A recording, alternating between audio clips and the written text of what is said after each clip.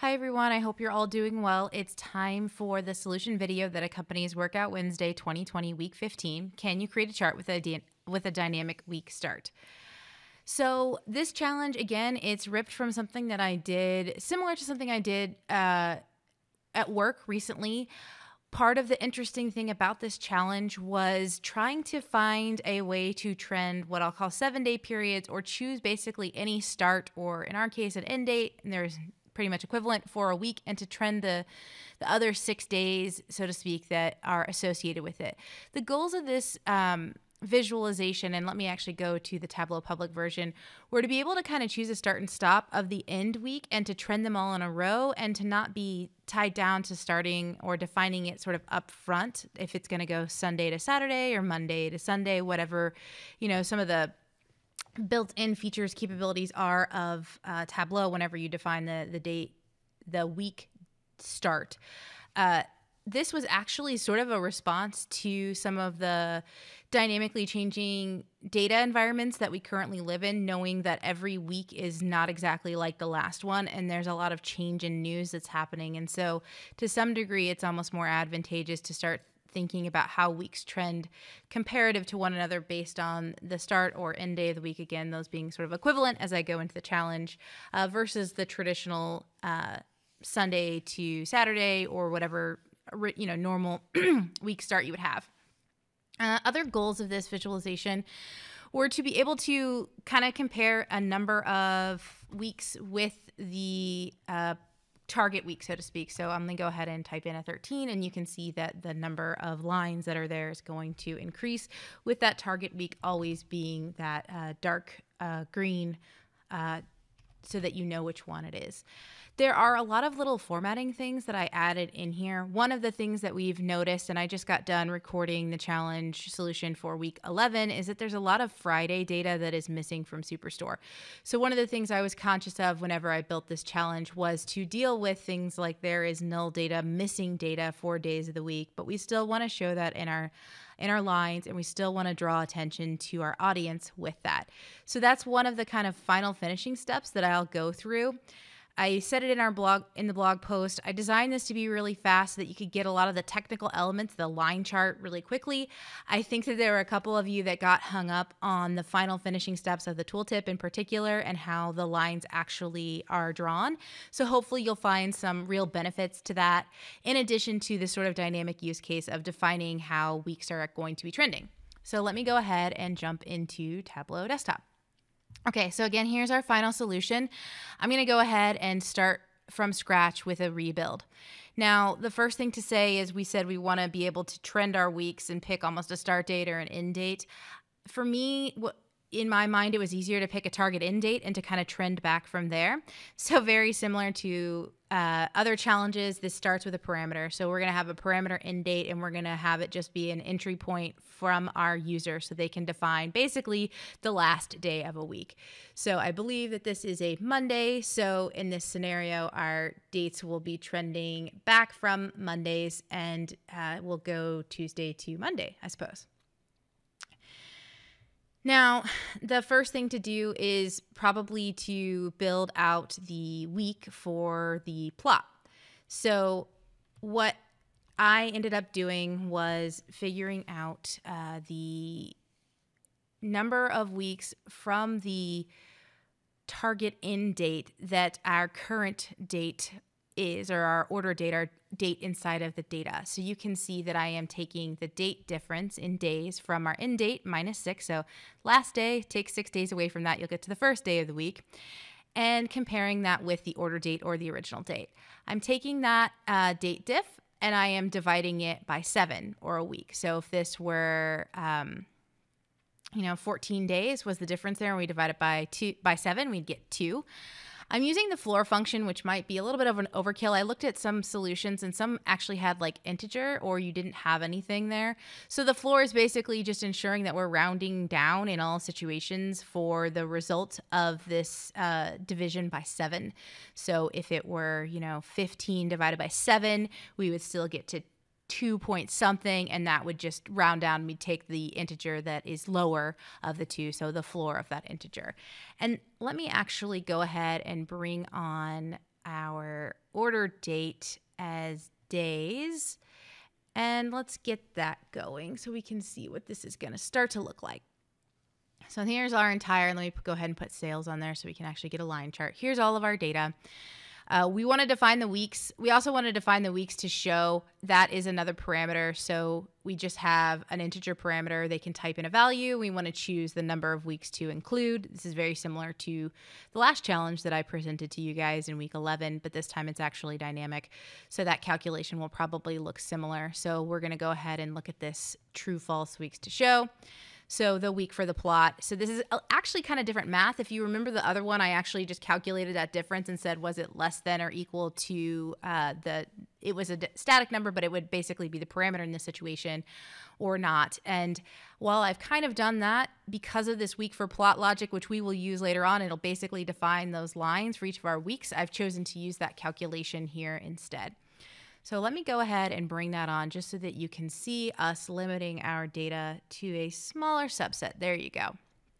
And let me go ahead and bring on this week for plot. And let's see what we do if I put it on color.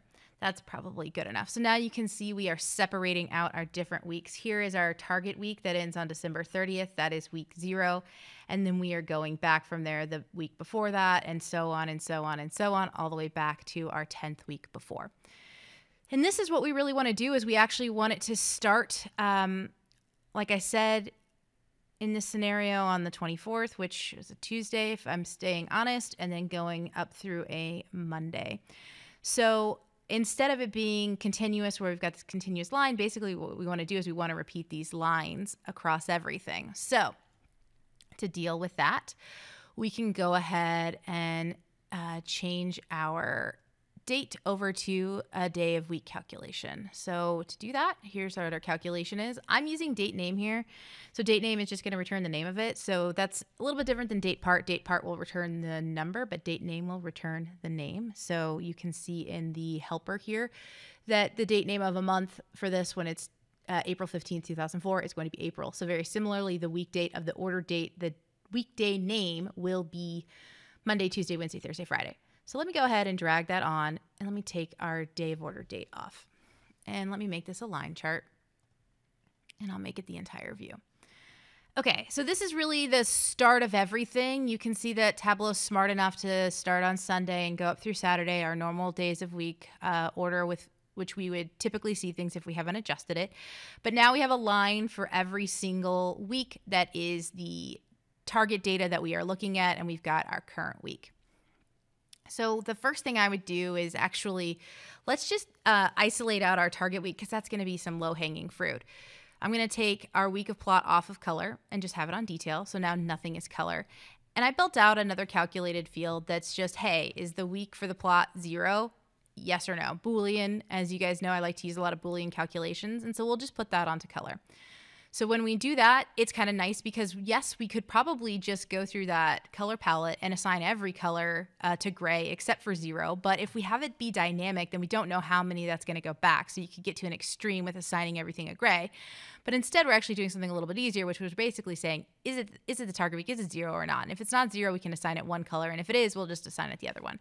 This also makes it really easy for sorting your lines. One of the things that it's probably hard to tell in the final result, but one of the things I made sure to do was have the current line at the front. So by just sorting it visually on our color legend, we can ensure that it goes to the front of all of the other lines.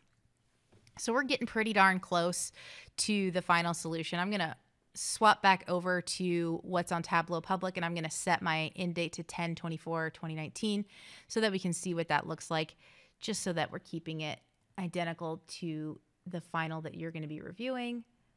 So those are trending Friday to Thursday, right? So a week would be the 18th to the 24th. And so you can see, obviously, I have not yet trended out to start on Fridays and go through Thursdays. Tableau is still sticking with its main logic. So to deal with that, I actually ended up sorting our days of the week. So here's the final calculation for it. We're sorting it in ascending order by the day of week number. So let me show you that day of week number calculation. So this is a little wonky again because we've got this sort of like end date of the week and we're trying to find the beginning date of the week. So we're looking at two evaluations. So the first is if the order date is greater than or equal to the start date, basically, then we're just going to call it the day of the week. We're going to find the date part of that week date associated with it. If it's not, we're going to just add 7 days to the final value so that it is offset. And that just takes care of days being out of sync and basically starting over when we go from 1 to 7, so you don't get in like a weird scenario where it's not trending in the number that you want it to be. So I'm going to go ahead and sort by a field in ascending order. We're going to use that day of the week calculation that I just mentioned, and we're going to take the minimum of it. We don't need to over aggregate it. So just taking the minimum, they should in theory all be the same number. So taking the minimum will be great for our situation. Okay, so now we've got like pretty much 80% of the line chart, and we're looking at some finishing steps here. So the first thing that we'll notice with the final product here is that, and go back to here, is that our line actually does have some information that goes down to 0 when there's nothing there. So if you were to, so I saw a lot of different ways to solve this problem. There's one really easy way, and this is one of the best parts about formatting when it works to your advantage in Tableau. The way I would solve this is if you have a continuous field that is drawn as an axis on a visualization, on a chart, if you go to Format and you format the pane, you can determine how special values are going to show up. Do you want to show them at the indicator, which is the null indicator, so that box on the side that would typically show up? Do you want to show it? Do you want to connect the lines so that they are unbroken? Do you want to show it at there's connect lines, or do you want to show it at the default value? Default value varies depending on the type of measure that you have. For a sum of something that is an integer or a float, it's 0. So by that simple step of showing at the default value, you can see that we are now connecting that line here that goes to Friday, even though there's nothing there. So that's perfect. That's step 1. The other thing that was done, and let me actually go back to my final one, is it says no sales whenever there's no sales. It doesn't say 0. It says no sales. That's also within this formatting section. So let me go ahead and click back on my sum of sales and go to my pane. So it's showing at the default value, and I'm just going to say no sales. And that's going to be the text. Now you'll see that if I hover over, whatever week -3 is, which we'll figure out what that is, there are no sales. It shows at 0, but we see that it's no sales. And that's perfect because we can communicate that there's no sales. So it's not really 0 sales. I mean, it is 0 sales, but we've at least taken advantage of this formatting a little bit more to an advanced level to communicate something different to our end users. And we don't have the unbroken lines anymore. Okay. So we're really, really close to the end. Some other things to do, which is where we are going to spend a little bit more time, is dealing with how the weeks are trending. So the weeks are trended Friday to Thursday and the day of the week that shows up in the tooltip. So the days of the week are trending from Friday to Thursday. I saw a lot of other calculations around this that I thought were a little bit more sophisticated than what I did. Maybe mine's lazy. But I saw a lot of folks actually try to figure out what the day of the week was for each of these individual dots. So what is the day of the week that represents whatever this piece of data is? And let me actually just bring the order date onto the tooltip as an attribute so that you can see it. Let's find one that actually has one. So 8/23/2019, what day of the week is that? Well, we know it's a Friday. It's a Friday there. So it's kind of funny because that Friday is already there. You can use it, but how do you get the Thursday to show up, and how do you go point to that Thursday?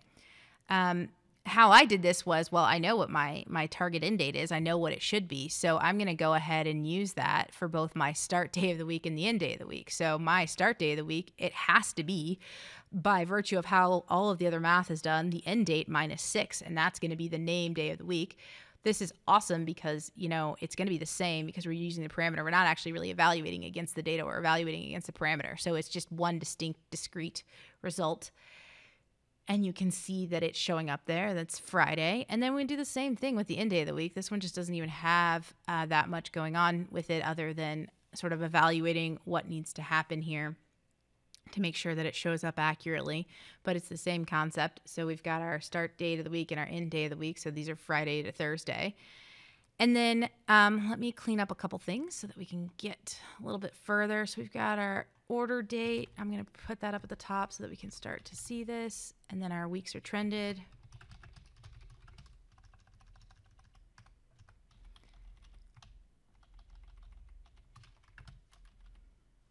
Just so you can start to see some of this stuff. And we'll do something like that. I think that's probably pretty close to what the final one looked like. With the goal being we want to see the date, we want to see how weeks are trended, and we want to know the sales. But then we get into this weird situation where, you know, there's no sales here. It's a null value. We've forced Tableau to show us those lines, but how do we actually show the date associated with that mark?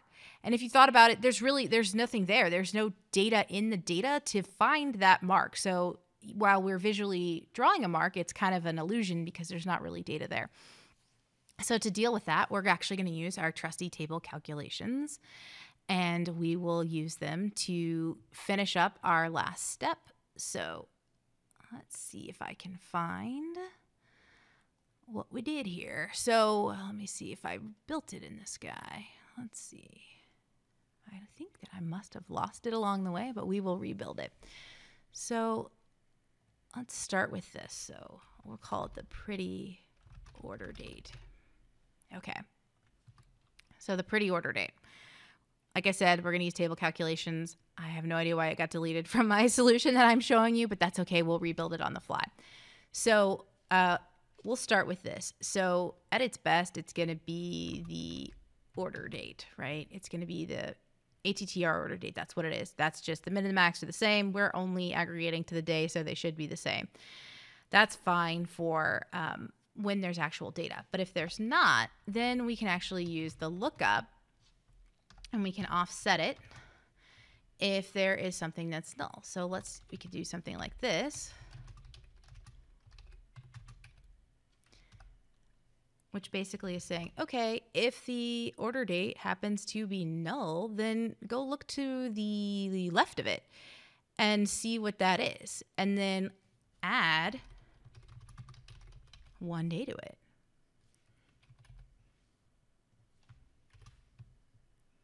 So if our order date is null, then guess what? Go add one date to the date expressly to the left of it. And this will be somewhat helpful. Let me go ahead and bring that onto our tooltip. Let's see if I can just drag it on, see if it'll show up. Put the pretty date in there.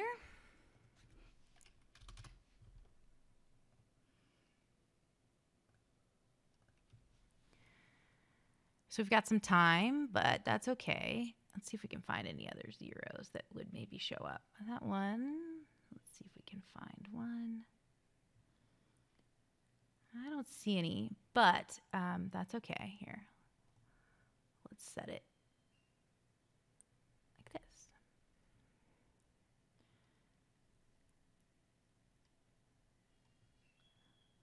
Okay, there we go. I finally found one. So now I changed the way the trending is, and this is basically giving away the second part of the solution. So I changed our trending so we could actually look to the left to look to the day before. So this is a Friday. There was no sales on the Friday. So what are we going to do? We're going to look to the left. We're going to look to the left. That was a Thursday. We're going to add one to it. So by virtue of the table calculation, we can figure out what day it was. Now, again, we have to be able to do this essentially both directions because we don't know how trending is going to go. So we're just going to put on top of this the other half of this. So we're just going to do another if null, and we're going to wrap this entire condition in there, and we're just going to add on this last piece. We'll see how hard it is for me to adjust it. We're going to do a -1 there, and we're going to do a +1 here. Let me close some of our parentheses, and let's see where we need to fix this a little bit. Let's see. That's closing right. I think we need one more right here. There we go. Okay. So if we go through this entire process, if we look at the order date and it's null, and then we add one to the order date by looking to the left one and it's still null, then we're going to do the same thing, but this time we're going to look at the order date, we're going to look to the right, and we're going to take one away. And now we should see that it doesn't matter which direction we go with this, we're always going to have something that represents that order date. So now let's go back here. Look, we've got our 1018. That one, we know it's expressly looking to the right instead of the left. The final step here is to adjust your formatting for this, the date formatting, so that it looks prettier. I can't remember what it was if it was the short date, but that's all that I would do there. And then to take your normal order date out of the tooltip. So you're using your pretty order date. And that's the last step. That's probably the most complicated piece of this whole entire challenge. Once you kind of figure out the way the dates work and how to do the week trending, your last steps are kind of finishing steps. But it is important to remember that you can utilize both table calculations and just built-in formatting inside of Tableau to your advantage in these situations. And then that ends us up with the final product, which gives you a line chart that you can trend. Start and end date of your choosing. Basically, the end date will determine what the start of the week is, and you can choose the number of weeks that you want to go back. I hope this has been helpful. Thanks.